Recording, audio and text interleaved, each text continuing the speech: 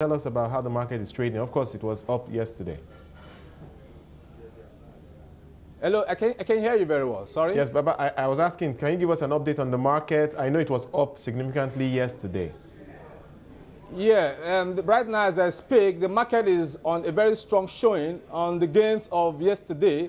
The market closed at 1.84, and right now the market is still early in the day though, but we're doing plus 2.8, plus 2.8, and Zenith Bank is leading the gainers pack right now with about 50 kobo gain, closing running on 1440, as well as Presco and First Bank with 11.10. All right, so clearly we're seeing an uptick, an extension of the uptick from yesterday. But would you say that we have seen a floor to the bear run? Obviously, the market was coming down. Sorry, I can hear you very faintly, please. I can hear you very faintly, please. All right, I was asking that, would you say that we've seen a floor on the bear run of the market? You know, the market came down about three sessions in a row before it went up yesterday.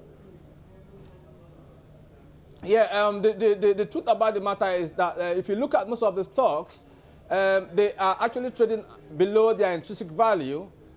First Bank with a Q1 12 of about 24 billion should be trading well over its price right now. The same goes for GTB with a Q1 of about 12 billion as well, you know, about 19 billion, should be trading well above its price of about 1570. I think right now that the investors are looking closely on these stocks on the strength of the fact that we're expecting their Q2 results in a couple of weeks' time from now. So I think there's still room for bargain hunters to come in and the market to move on further. Okay, you've highlighted the value the market is offering right now, but let's talk a bit about some of the companies that just got listed, in particular Fortis Microfinance. We know the price was up yesterday when it got listed. What's the showing today? Yeah, for Fortis Microfinance Bank that was listed yesterday, of course, like we're all aware, it closed at 525, you know, doing maximum. But as I speak, I think the investors are looking at the figures very closely. They're looking at the bank very closely. The volume are not coming up right now. It's still at 525. I think as the market closes for the day, we're beginning to see transactions coming up on Fortis Microfinance. All right, what about C&I leasing? Maybe another turnaround story similar to Transcore. We see the company reporting full-year results. Strong, well, definitely strong profitability when you're coming from a loss. But give us a sense of how the market is reacting to that result. And we know the price is at 50 copper right now. Yeah, for C&I leasing, it's still at par value as we speak. The result, no doubt, is very, very remarkable, coming from a loss figure of 109 million to about 189 million. And I think, again, you know, core investors are looking at the company, C&I leasing. It's the only listed C&I leasing we have on the exchange, and not having recently acquired about 85% holding in Ghana C&I leasing. I think it's a company of choice, and it's going to go places. We're going to see the share price firming up as we go down the week and go down the months. All right, let's look at the broader market, coming back to the volumes traded over the last few sessions. We know they've been pretty low. Are we seeing that play out again today?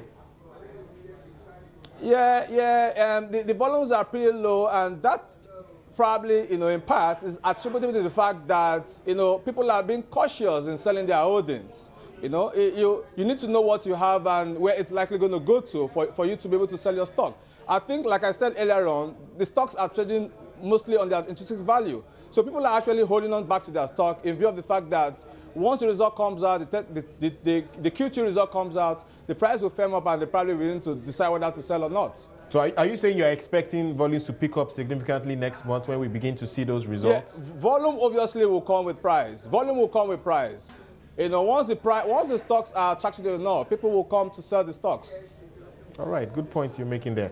Okay, any stocks right now that you're looking at, do you think we should be keeping our eyes on, even if it's for a short-term trade? Sorry, I can barely hear you, please. Do you think there's any stock out there that we should keep our eyes on for a short-term trade right now? Any suggestions?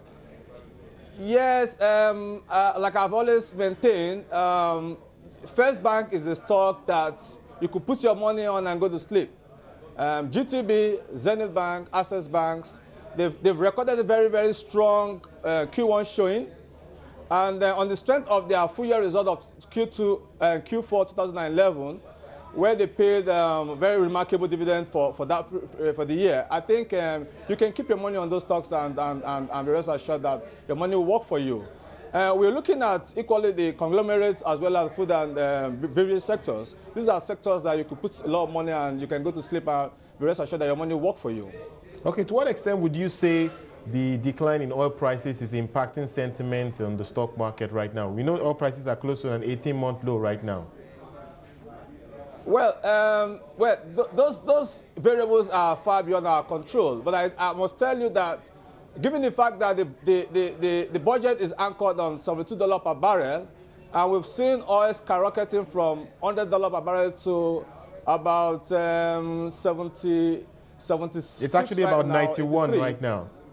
Yeah, I think it gives a lot of concerns. You know, basically, it simply means that the federal government will have less money to fund their budgetary expenditures. By implication as well, the banks will have lesser money in terms of VAT allocations and all that, and that probably in the long run could shut up interest rate and exert undue pressure on our market. We think that sooner or later the crisis in Iran as well as the Eurozone bloc probably could stem up the tide in the fall in oil price.